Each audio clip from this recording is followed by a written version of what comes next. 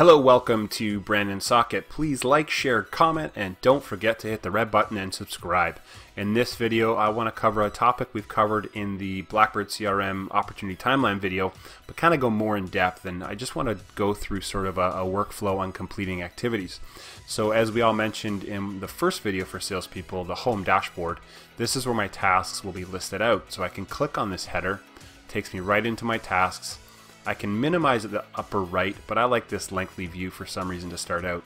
When I click on it, it shrinks it down. I still see the call activity, or sort of the activity with the comment, so that's a good sign. Now, I'm basically going to come down to the timeline. I can see the history of all the previous activities. I can see the open tasks, vehicle of interest, all the information on this screen. Okay, so we're going to pick up the phone and call the customer, and we're going to say left message. So left VM regarding rebates. Try again Wednesday. Okay, I know my typos are fine. So left a message. Green screen pops up. What do you want to do next? Well, I'm going to schedule another phone call.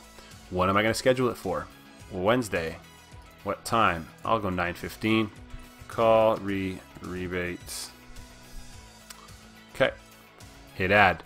I would then hit my home dashboard on Wednesday morning, go through my activities, and when I get to this activity, I'm going to again start it. At this time I spoke to Jaden, or to Brandon, and he said wants to come in on Saturday with Michelle, his wife. Now we talked about in another video about special notes. It's a tips and tricks. It's stored up here in special notes. If you want to learn about adding those notes in there, click on the link above. So now that I've got wants to come in on Saturday with Michelle, call on Thursday to set up a time.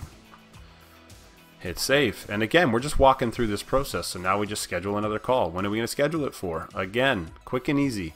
Thursday, call to book TD appointment. And you know, I like saying Bob, and Bob's your uncle. And so on and so forth, right? You're just going through your activities, going through the list, completing them, and coming up with what's your game plan. That's the whole process. That's the behavior you need to set. What am I going to do next with the customer? So that's how you kind of work through activities that are generated. And so I did mention, how are activities generated?